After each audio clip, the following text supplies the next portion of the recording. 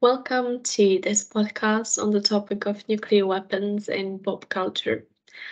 The first part will be dedicated to a quick introduction of the topic. The second part will consist of an interview with Dr. Rhys Crilley, who specializes, among other things, on pop culture and world politics.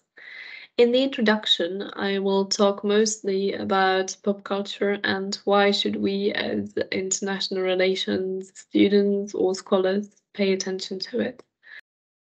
Now, when someone hears the word international politics, most imagine the world of diplomats, presidents, military officers, and states. I think that we can actually learn a lot about international politics from popular culture.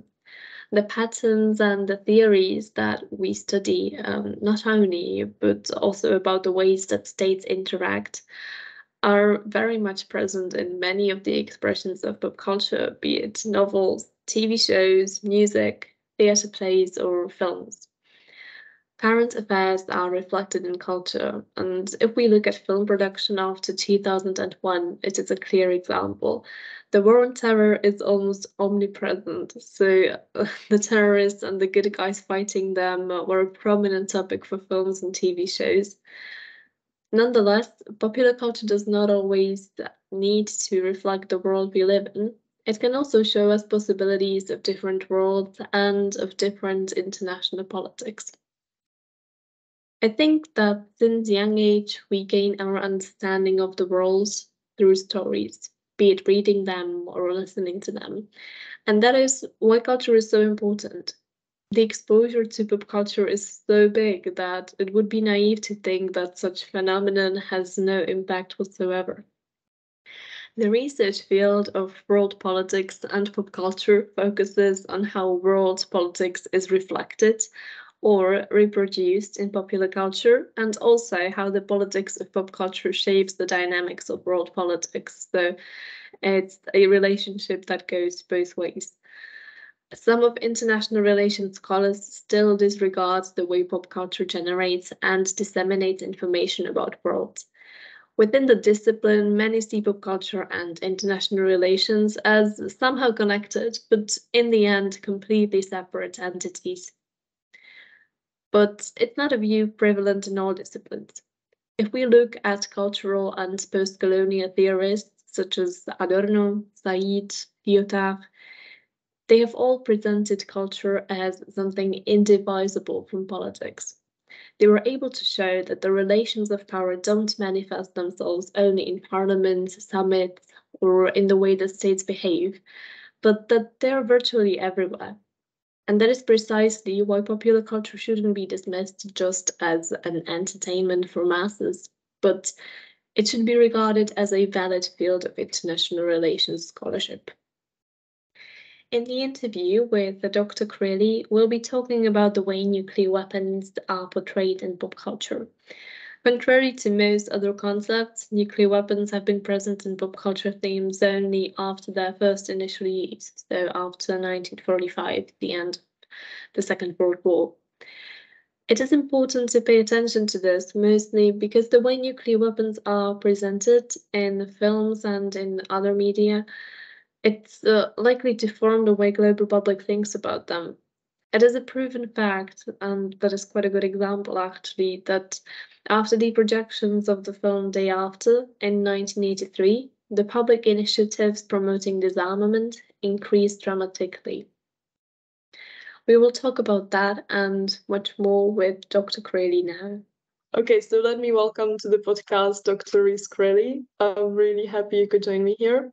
And I thought because your research interests are actually quite varied, maybe you can give me a quick introduction yourself. Hey, thanks for having me. Yeah, it's great to be here talking to you today.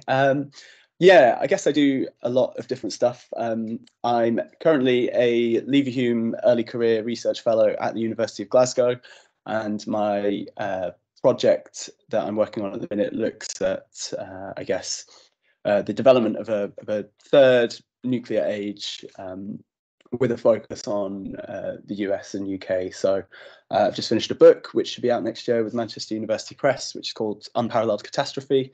Life and Death in the Third Nuclear Age, which is all about the development of this third nuclear age, how it happened, what the kind of key issues are, and what we need to do to kind of get out of this dangerous moment. But in the past, I've worked on international broadcasting. I've worked on the role of social media in war and conflict, and pop culture and world politics in general. So yeah, speaking to someone who's organising a podcast on pop culture and politics is right up my street.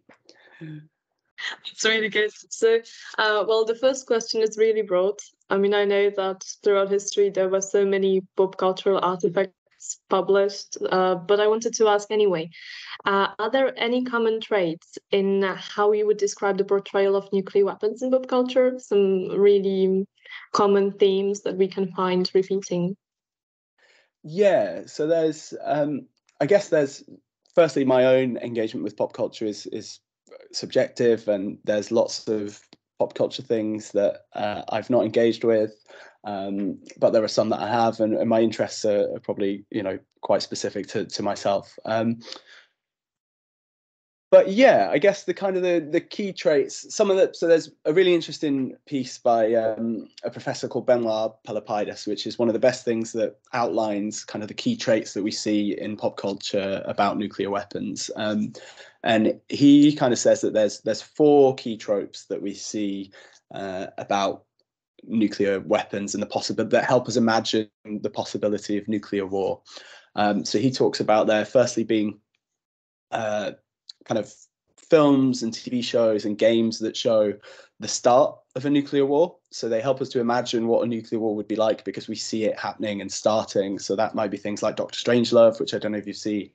It's kind of a classic film that came out in the 1960s and kind of ridicules defense strategists and military experts and politicians.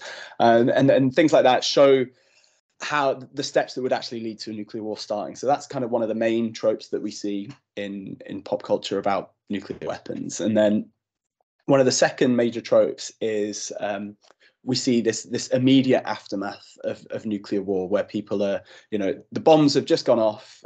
We might have seen people just before they went off, and then we see them kind of dealing with this catastrophe and living in kind of a devastated world, trying to make ends meet, trying to survive, basically. So that might be things like the TV show Threads that came out in the 80s, or other so Threads was like a British TV show that came out in the 1980s, and then there's an American TV film called The Day After, which was sort of doing a similar thing and set in this kind of same period of the immediate aftermath. And then I guess the third trope that we see is this kind of apocalyptic landscape, or this wait for the world to kind of end, so because of a nuclear war. So we see things like On the Beach, which was it's a really good novel that came out in the 50s, I think, and then was made into a film at the end of the 50s, and that is about kind of a small town in Australia by the coast, and I think there's a submarine there. And it's basically people, the bombs have gone off in the Northern Hemisphere. There's been a big war, and the fallout is kind of slowly enveloping the planet. And, these people in this town know that everyone else is dead, and they're kind of just waiting for this big cloud to kind of get there and for everything to end. And so we see things like that it's kind of like nuclear war is leading to the end of the world, and it's impossible to survive. And I guess the fourth and final trope that Benoit talks about in his work, and that I think is a really interesting trope as well, is that we see films and TV shows that might be about the complacency of us as a species, as states and whatnot, in dealing with the prospect of nuclear war. So things like we might never in these films we might never see the bombs going off, but we know that nuclear war is a distinct and real possibility. So that would be films like War Games, which came out in the 80s, which is like I don't know if you've seen it. It's about like a computer that people that is going to like start a nuclear war unless you can beat it. And in the end, the best strategy to survive is to not play the game. But yeah, they're kind of the main things that we see. Yeah, that's good you mentioned this, because I think most of these topics are repeated until the end of Cold War. So I was wondering, is there something that changed after 1991? I mean, is it still a topic in pop culture, or is it kind of receding? Yeah, so it sort of recedes, doesn't it, from popular imagination? Well, I guess from also political discourse, but also from popular discourse and pop culture, and that's kind of this. A scholar called Ken Booth calls it nuclear amnesia. It's this notion that we forget. We've suddenly, the Cold War's over. We're all friends. As Fukuyama says, history's ended. Liberal democracy has won. Therefore, we don't have to worry about nuclear weapons anymore. And of course, we still do. Like, they're still there. And whilst there's great reductions in the number of them, the US, Russia, and all the other nuclear weapon states, they keep maintain their arsenals. But what we see is the shift from viewing the prospect of nuclear war as a major global threat, and new threats emerge, whether that's well, new threats don't just emerge, but new threats become kind of more prominent in popular imagination and in political discourse. So that might be something like, the rise of the threat of terrorism, and then with 9/11 and the global war on terror, and terrorism becomes something that kind of dominates pop culture for decades or however long. Films like TV shows like 24 becoming really popular, and they do have this nuclear element, though, right? So I think I can't remember which season. I think in the second season of 24, I don't know if you might be too young to remember 24, but at the time I absolutely loved it. I watched it every week with my mum and dad, and so the show, for those of you who might not have seen it, is about like an American special agent called Jack Bauer who he has 24 hours, and each episode of the show is 1 hour long, and he has to stop the terrorists from doing something really bad. And in one episode, I think in season 2, he has to stop them from detonating a nuclear weapon, and he does. And then in season 4, I think a nuclear weapon actually goes off in Los Angeles, detonated by some terrorists. So whilst kind of the threat of nuclear weapons being used still kind of bubbles away under the surface throughout, from the end of the Cold War onwards until relatively recently, I would say, the main concern in the kind of realm of nuclear threats is about terrorists using a nuclear bomb, rather than a state like Russia and a state like America kind of going to war. But I think now that might be shifting, and I think there's some things in popular culture that we could maybe talk about that suggest that once again people are thinking about the prospect of a kind of a full-scale nuclear conflict. So do you think that's caused by the Russian aggression, that suddenly it's again a topic that is emerging, and we might be seeing some more films or TV shows around this topic? Yeah, I definitely think that's a key part of it.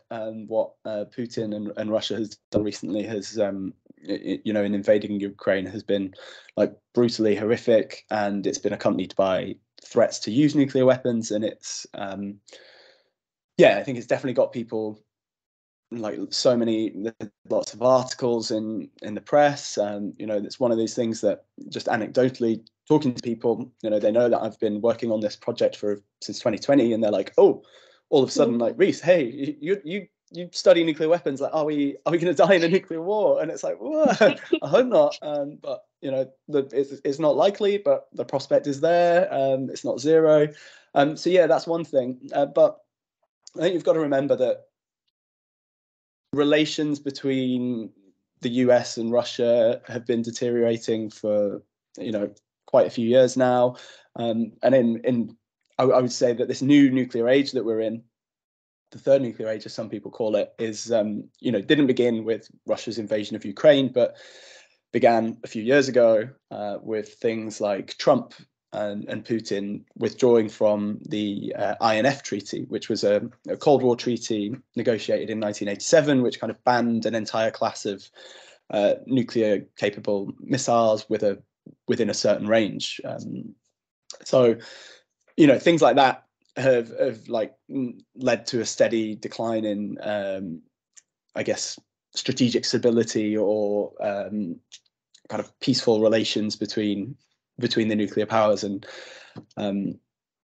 so yeah, things are getting bad. And I think there's also been you know, interesting pop culture things about nuclear weapons and this kind of new nuclear age that have come out, I guess, before Russia's invasion of Ukraine that we can maybe talk about as well.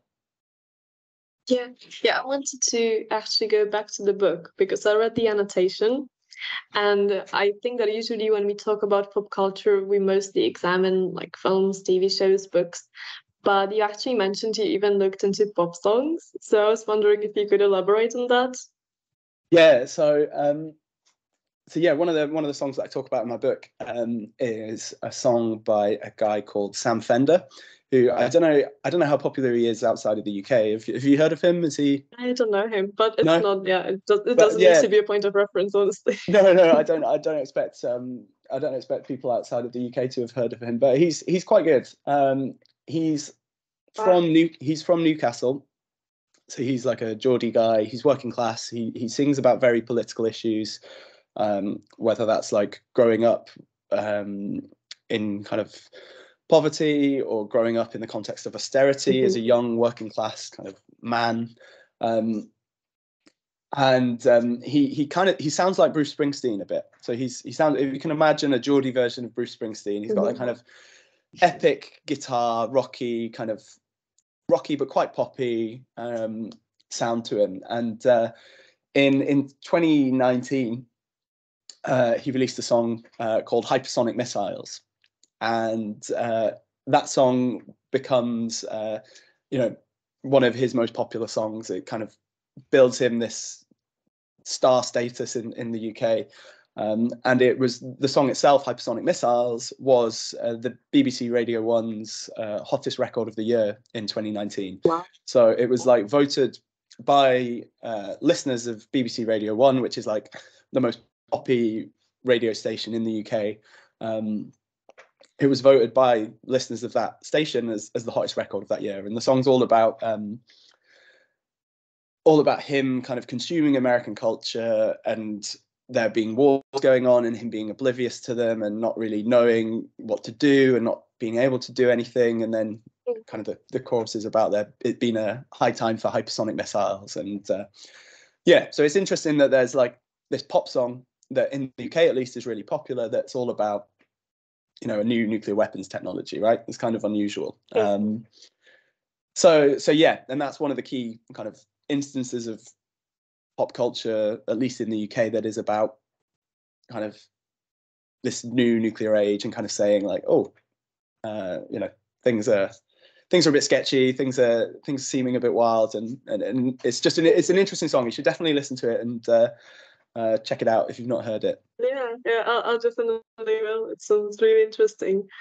Based on that, I guess that not all portrayals of nuclear weapons are actually correct, either in the song or in the films and TV shows.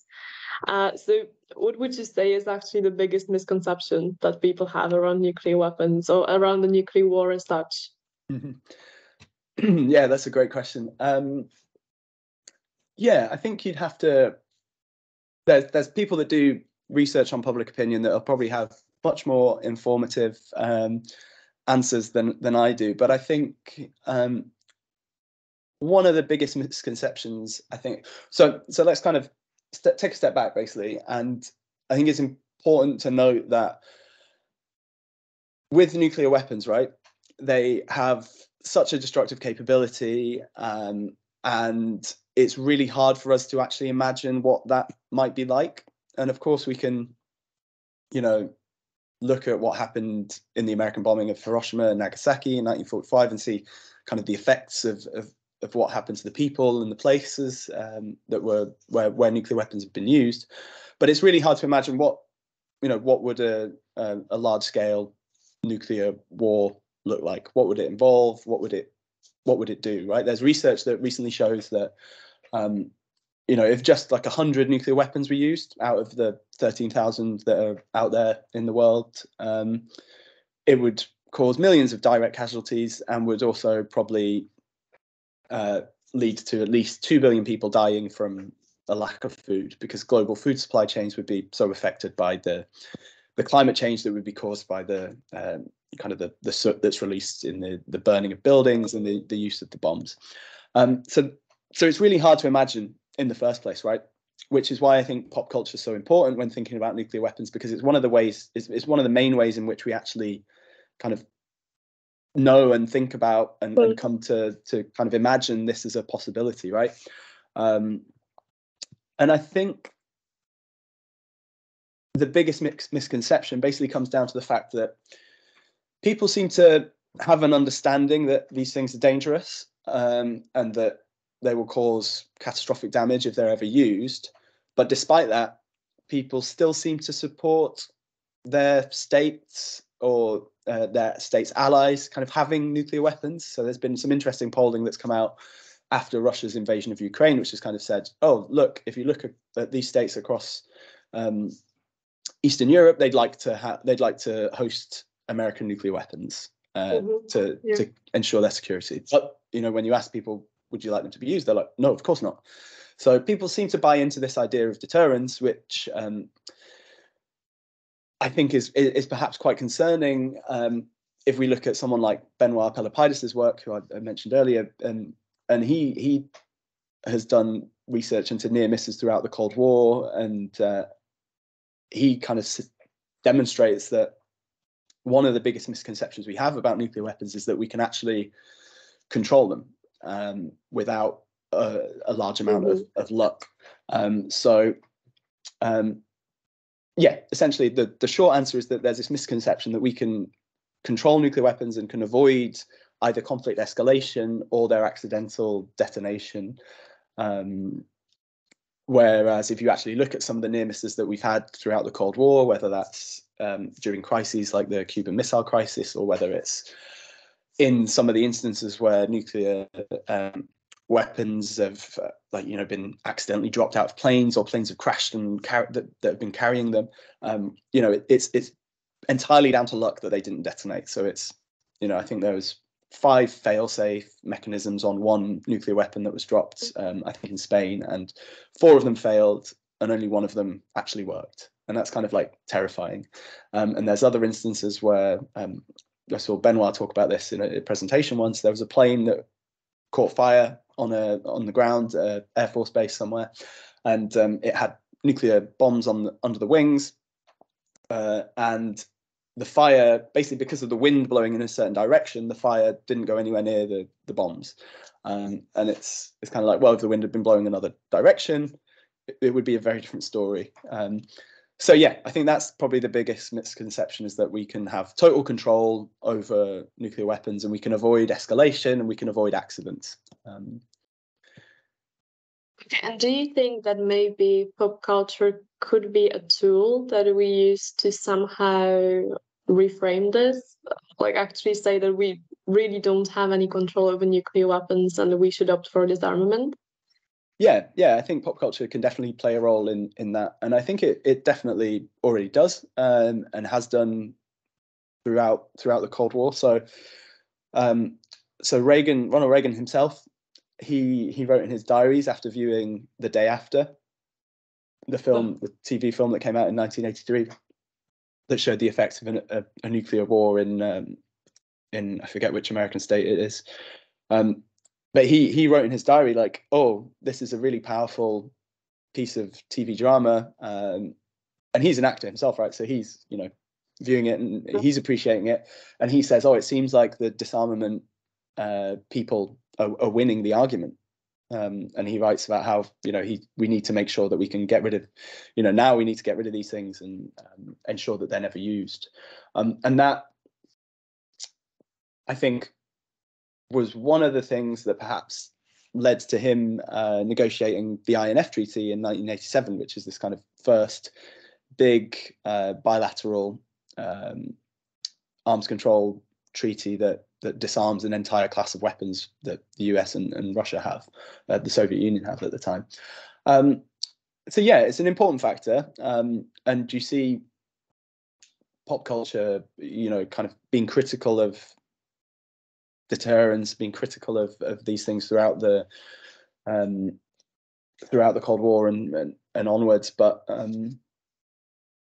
yeah, it's not like the only thing. So like at the same time as Reagan was watching The Day After, the year before in 1982, there'd been one of the biggest ever anti-war protests in the US, in New York.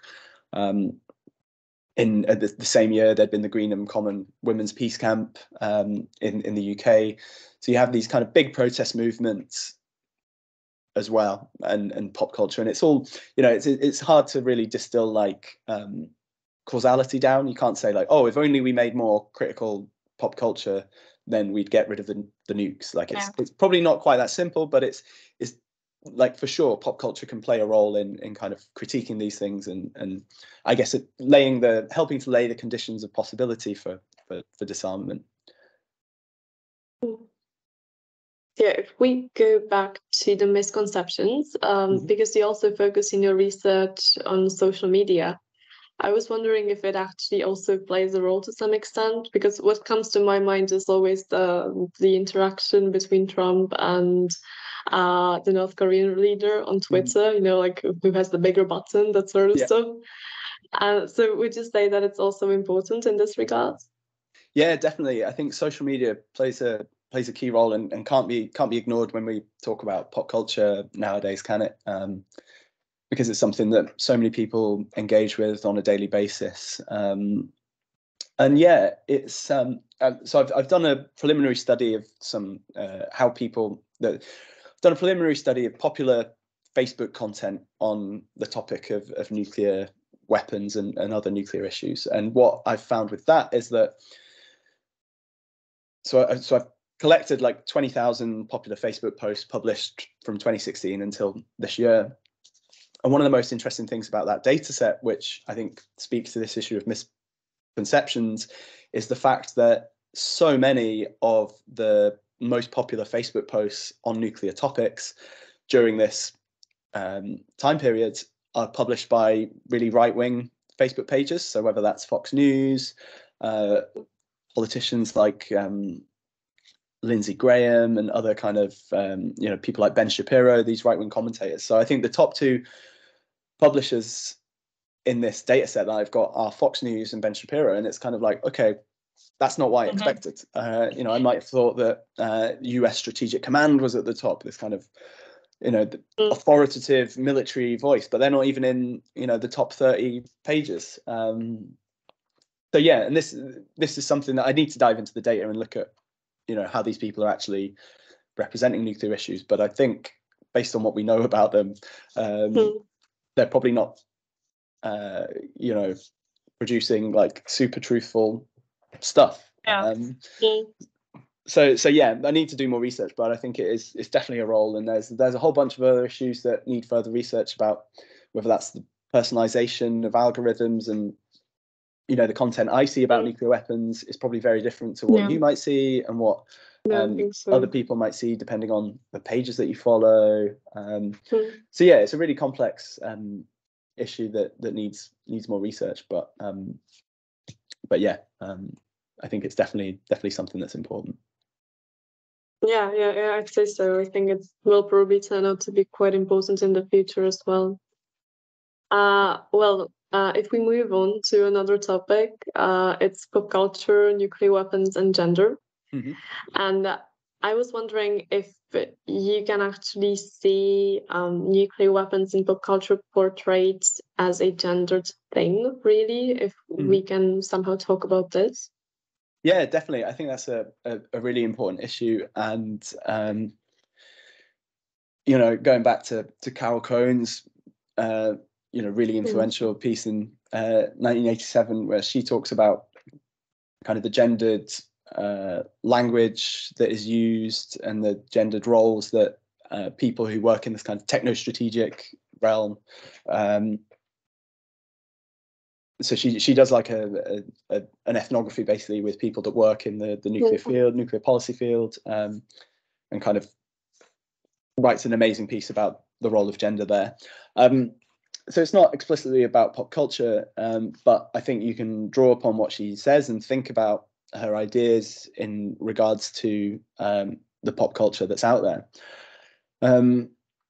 So I guess what would be an interesting thing to talk about in terms of gender. So I guess we can talk about Dr. Strangelove and the role of gender there, and the kind of Definitely. the kind of like masculine, like cowboy kind of identity of the people that just really want to go to war and use nuclear weapons, and it's kind of a parody of that military masculinity of being like strong, gung-ho, and kind of critiques the threat that poses. I guess more recently, there's interesting things, I guess, about the new Top Gun film, and about kind of Tom Cruise as this kind of, you know, masculine figure who needs to go and stop uranium being enriched in this mysterious place. And then I guess an interesting thing for me to talk about in terms of gender and pop culture, which might be a bit niche for you, and I don't know if you even, this is even on your radar, but in the run up to the UK general election in 2019, there was a fascinating, there was a big discussion at the time about, because Jeremy Corbyn was leader of the Labour Party, and he's a lifetime member of CND, the Campaign for Nuclear Disarmament, and there was a whole kind of thing in the press that was about, oh, if Corbyn becomes Prime Minister, what's he going to do with the nukes? Would he be prepared to push the button? Will he renew Trident? And so this was just a big kind of issue in the election. And there was a fascinating interview with the leader of the Liberal Democrat Party, a woman called Jo Swinson.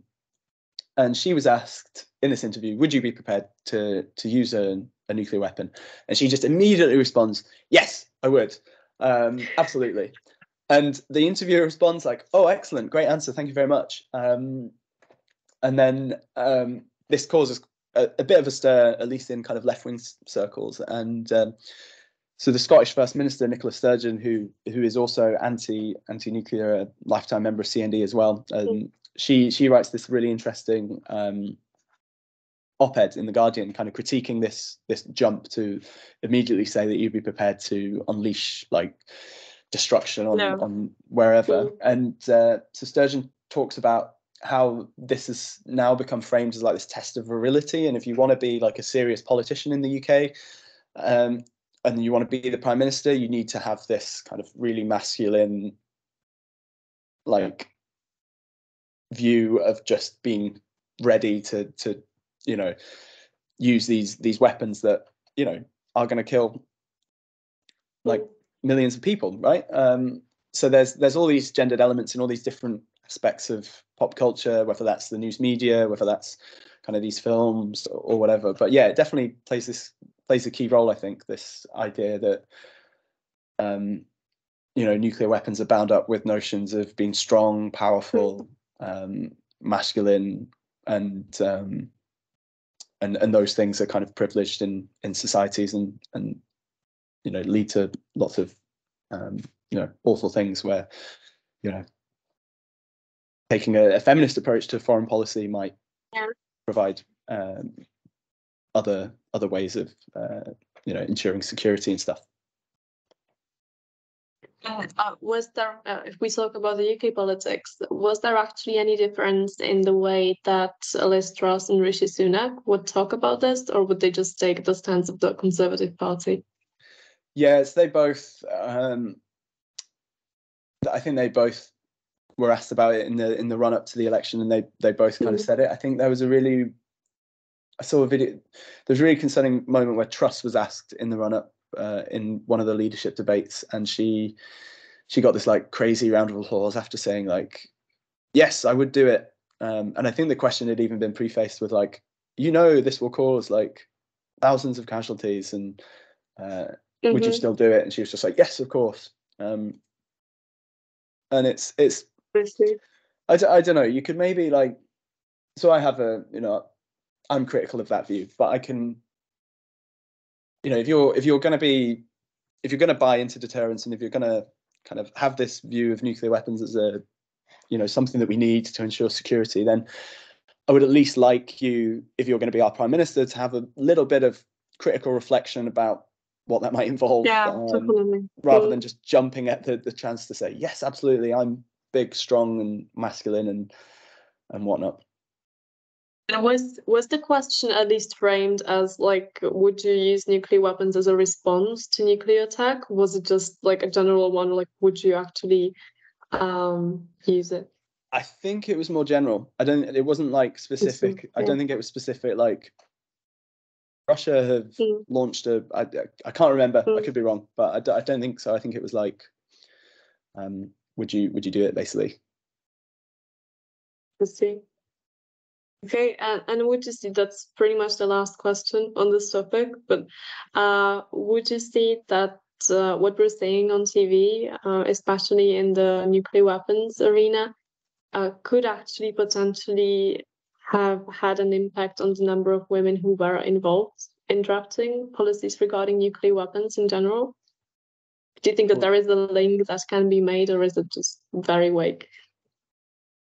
Yeah, I think that's a really good question. It's a difficult question, I think, to prove, to, like, I guess, provide like evidence to. But yeah, I think so. I think when things are represented as so masculine and as so something that is like militarily necessary, and like, it's about national security and defense. I think these areas themselves are often very masculine and attract like masculine kind of people to want to work in them. And I think that is problematic for several reasons, because it leads to, quite a narrow view of what security should be and how it can be maintained, and who should be protected from what, and so on. And yeah, I think there is like a need definitely to diversify the field, for a whole bunch of reasons, as kind of Carol Cohn has been talking about since the 1980s. And I'm not particularly convinced that we're in a much better place today than we were when she was writing that. If you go to like some of the mainstream kind of international relations conferences or security conferences on these things, you'll see lots of white men. Women are still a minority in these spaces, and you still see manels on like nuclear politics and national security, and yeah, at least like a very narrow perspective of nuclear politics, right? And yeah, pop culture's role in that, yeah, definitely, it's probably plays a role in shaping what women think they can do and where they should work. And from kids, right, we're influenced by ideas about gender, and pink for girls, blue for boys. It's like, I've got a 3-year-old daughter, and you kind of see this with the toys that she wants to play with, and it's like, I'm not going out and like only buying her like pink things and Frozen, like Elsa stuff, but that's kind of what she wants because it's what her friends like, and you're kind of socialized into certain ways of being and certain identities. And so yeah, pop culture will play a role, I think, in shaping the nuclear field, but there's also kind of structural issues across society in general that kind of limit what fields women go into, and yeah, we need to try and overcome them and open up the field of nuclear politics, and feminists are doing a really good job of doing that. I think some of the most interesting work on nuclear politics and critical nuclear studies takes like a feminist perspective, There's a really good special issue of International Affairs, the journal, which is one of the most prominent international relations journals in the world. There's a special issue on feminist and post-colonial approaches to nuclear politics, which was edited by Shine Choi and Catherine Eschel. So that's, you know, kind of a really prominent thing, and it's really interesting. Every article in there is like fascinating.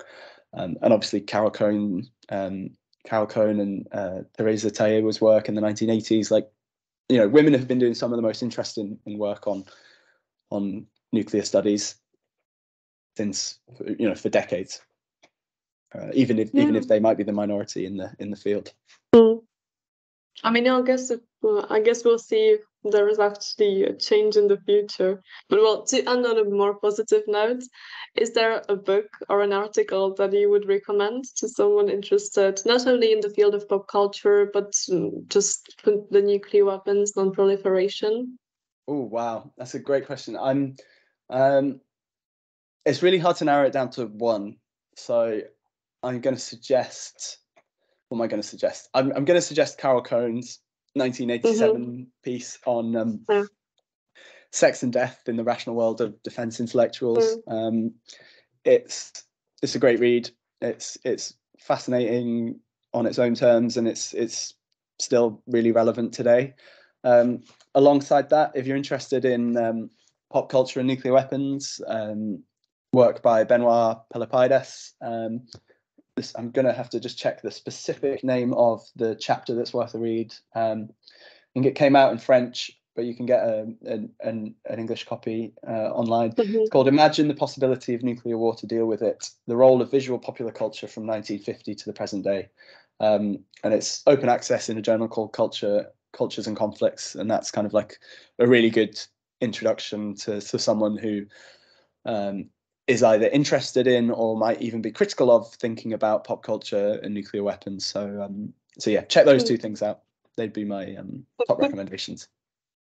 Okay, then thanks a lot for the recommendations and for being here, really. No worries. Thank you for having me.